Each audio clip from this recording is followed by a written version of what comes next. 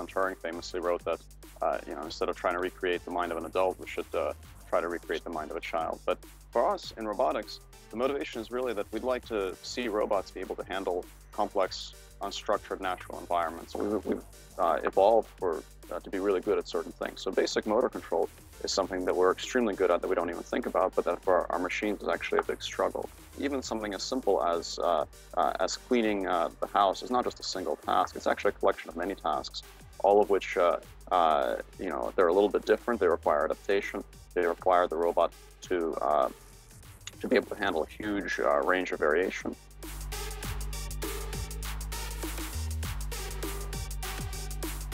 You can think of this a little bit as a baby when they're very young. They kind of do this motor babbling stage where they're just learning how to move their own body. So the robot begins by learning how to move its own body. Once it's mastered the skill, after about 20-30 minutes of training, it's actually able to consistently perform this task. The big promise in learning that if learning is autonomous, then you can achieve continuous improvement without human intervention.